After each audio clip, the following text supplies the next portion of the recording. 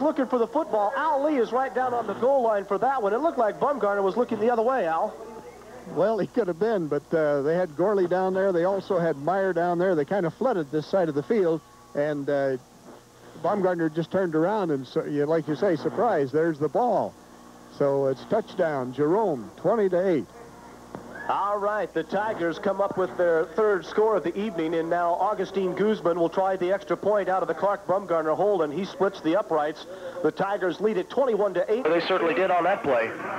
Reuter's back to pass. He's got a man out in the flat. This is Bumgarner over the 45-yard line. Tucks his head, gets it down to about the 41, and it's going to be third down and short yardage for the Jerome Tigers. And you're right, Al. They're talking about the quarterback now. And here is the kick from the Bobcats. Clark Bumgarner takes it, gets a block now, turns it upfield, and here's a flag. So even if he does go all the way, they're going to call it back again. Bumgarner gets it all the way down to the 20-yard line, but hold the phone, sports fans, because there is a flag down on the play at about the 42-yard line. And Al, you're going to have to help me out again. The punter that time was number 30. Running back. Reuter calls signals. He's got time. Here comes the heat. He's got a man down the middle. Bumgarner, great catch in traffic. Splits to the outside, to the 10, to the 5, and out of bounds he goes. And that's the same play they used earlier in the game on a 4th down and 7 play. They run Gorley long and bring Bumgarner from the slot and break him to the outside. In effect, Gorley is running a pick for him, which he cannot do. That's illegal. Yard line. Wishbone. Handoff will go to Bumgarner. Follows the blocking, breaks a tackle. Touchdown, Tigers. Clark Bumgarner follows the blocking up front. Pedro is in front of him. Alan Enos is in front of him, and Clark Bumgarner just made some tough running inside, and the Tigers had to be. Reuter back to pass, steps up in the pocket, tucks it. He's got good speed. He's to the outside. He's in a foot race with Gibbons. He's got his wide receivers blocking downfield for him. Bumgarner and Gorley had both of the corners tied up, and Lonnie Reuter gets it all the way down inside the 10-yard line to about the 8. Credit the offensive line for giving him time, and Clark Bumgarner and John Gorley downfield had both of the corners all tied up for the fingertip control. Here's Tony Soda's kick. It's a line drive to Bumgarner at the 40, 35, 30, down to the 25. And the Tigers will have excellent field position as Bumgarner took that inside the Bobcat 40-yard line on the line drive punt from Tony Soda. And Randy Lance out to the right side. They hand it off to Clark Bumgarner. Bumgarner gets it out over right tackle. They're sometimes called a 4-4 defense or an even man front. Running back, another running play. This one is to Forrest Ward, number 26. Good pickup of about 8 yards. Deep within Jerome's territory. We'll see what the Bruins can unwind here. Handoff straight up the middle to a new running back. And that is number, let me check his number. Ready to go for the PAT. Little trick play here by the Tigers. And Bumgarner's going to run it in for 2. John, you want to comment on that play for us? Well, it's kind of like... Picked up a 1st and 10, so it'll be actually 1st and goal from the 9-yard line. We've been ripping up some great yardage here. Hand off to number 12 for the Tigers. He's sweeping around the right end, and he's going to be in there for 6. Great play by Clark Bumgarner, showing a lot of speed. Good scamper around the right side of the line, and our score right now is going to be 14-0. Well, they're going to run the same set on the point after here. You'll see that they go with the sweep on this one. In other words, they faked that run the last 3 times and picked up big chunks of yardage. So he's got to be respected as far as that speed. And he's a tough, strong kid, too. And you see him in a track uniform, boy. I'll tell you, the muscles all over. Not the kind of guy you're going to want to meet in the alley, huh? All right, we got number 12 with the ball. Bumgarner. Okay, that's the same play that they ran down just before they scored their touchdown, only they run it the other way this time. A little 15 left to go in the second quarter. Corner back to pass. Pass over to the sidelines. Ball was caught and then dropped out of bounds, and they're going to wait for a call, but the way Jerome's yelling, it looked like Brian Reed, he caught the ball, turned to go, and it just fell out of his hands. There's a difference here, that Jerome is going to be a lot more sluggish running the ball. But that's not true. Alan Enos has done a fantastic job, and we'll see if they continue that here in the second half. The kick is off. being picked up down on about the 10-yard line by number 12. He's going to run it up a good run back to about the 34-yard line. For Jerome, number 12 is Clark Baumgartner. He's done a great job tonight all night. He's been steady running the football all night long. All right, so Jerome taking a 23-yard line. And Lon Reuter, this is the first sustained drive Lon's had here, really, without the big play. It's off to the side to number 12. That's Baumgartner. Come back with the same play action. Lead back goes out into the flat. They fake the handoff and then hit the lead back. You'll see Baumgartner be the lead blocker, but slip out into the flat. Reuter gets him the ball, and he turns upfield. Does a good job of getting himself squared up and up the football field. McCluskey rooting the ball out of there, and another good kick by McCluskey. And back to get it again is Baumgartner, bringing it straight up the field. A lot of Bruins around the ball carrier. No fumble this time, and so the Tigers will be taking over on about their 26-yard line. Here come the Tigers up. Getting down to the point in the ball game where another touchdown here is going to make it pretty tough for the Bruins to come back. Corley back's got a man open. Baumgartner is going to be taking it down to about the 12-yard line. Okay, now that's the same play, Ted. Number 66 for the Tigers. So the Bruins are back in punt formation with the punter back in the end zone. Ball's kicked out of there, end-over-end kick. Baumgartner not going to call fair catch. Here he goes. Up to the far side of the field, making some good runs as we run out of bounds. So he takes the ball up to around the 21, 22-yard line. And the Tigers will take over there with 6.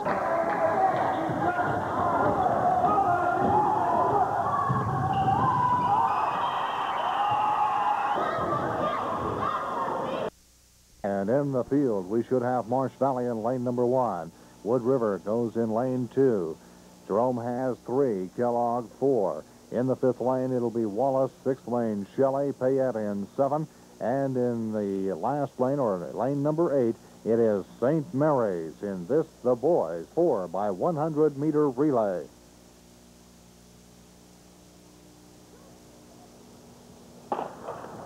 It's a good start, and they're off and running. And it's Jerome in lane number 3, running a strong first leg for Jerome is Clark Baumgartner. And a good exchange. Here comes Wallace now, and Jerome. Wallace and Jerome. Jerome running strong also in the second leg. Fayette Pirates now moving into third. Here comes the exchange. And Jerome now with the lead going into the turn. Here come the Pirates in lane number 7. And St. Mary's in lane number 8. And with the final exchange, it's Jerome. And here comes Wallace. Jerome, Wallace, and Wood River. And it's Wood River taking over second, but the winner will be Wood River, Jerome. And there it is, folks. The Jerome Tigers have it their way as Jerome is the state champions in the 4 by 100 relay. Coming in first for Jerome, it was Clark Baumgartner, Dan Carter, Ryan Schwager, and John Gorley with a time of 43.94 seconds. Wood River takes away, and here's the lane assignments right now. In the A2 boys medley relay, in lane number 1, it's going to be Cuna. Payette's in second. Salmon is in the 3rd lane. In the 4th lane, right the middle of the track, in a good lane is Jerome. 5th lane will go to Wallace. American Falls in 6th. In the 7th lane, Valley View, and Buell will run in lane number 8 in this, the medley relay finals for the A2 boys.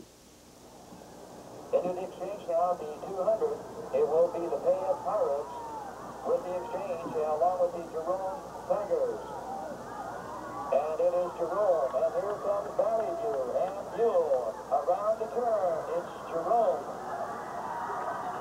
In lane number 5 is Wallace. And Buell. And it will be Jerome now going into the 400 meters. And that will be Scott Burton running the 400 meters for Jerome.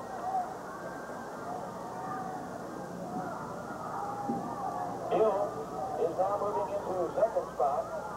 Michael Cooper running the 400 meters for Buell. Wallace now moving into third spot ahead of Cuna. Around the turn, it's still Jerome, Scott Burton, down the straightaway. First to Jerome with the lead, and here comes Wallace's Phil Seward. And here comes Donahue and Judah. Jerome with the lead going into the last 800 meters. And it will be a tight one for second. Who comes out of that? That's Donahue.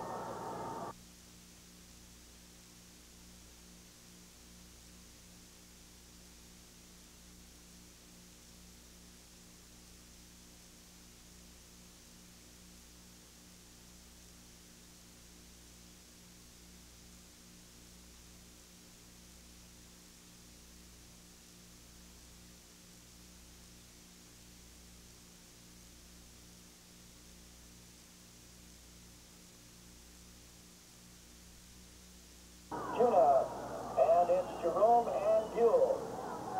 Wallace, Fayette, and Donahue around the turn with 100 meters to go. Randy Brothers of Judah now opening up the lead down the straightaway. Here comes Buell. Black starts now, and he picks up second place for Buell, but they're not past Randy Brothers of Judah. Judah will win it. Buell will be in second. Jerome in third. The Fayette Pirates will be in fourth. The race is for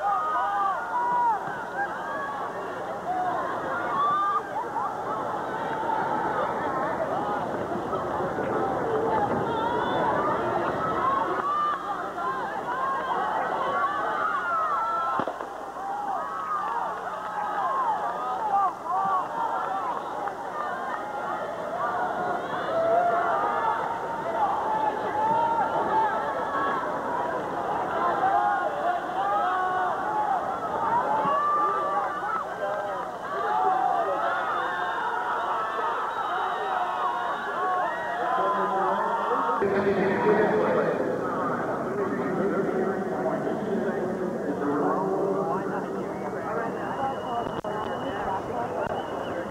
run down the stairs in a minute.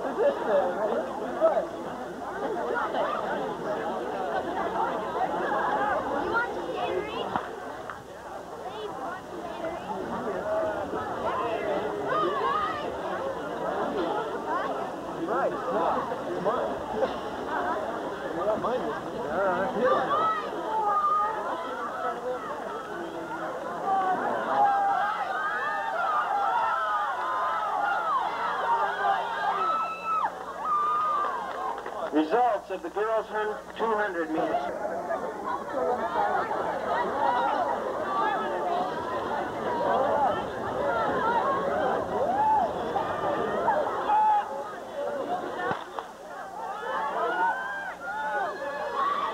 Results of the girls' 1600-meter relay. In fourth place, Wood River. In third place, Burley. In second place, Good Falls. In first place, Jerome, with a winning time of 4 minutes 27.6.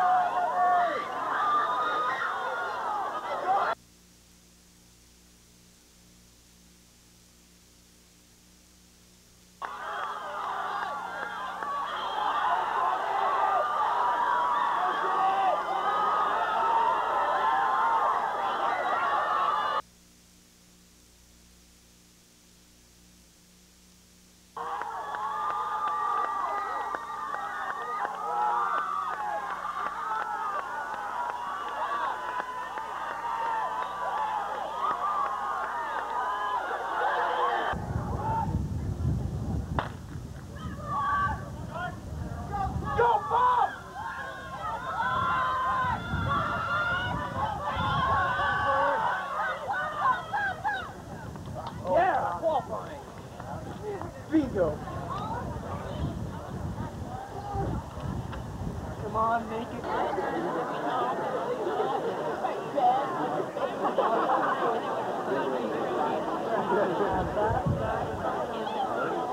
Oh, nice.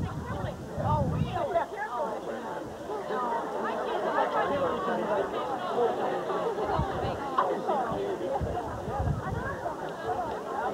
Wait a minute.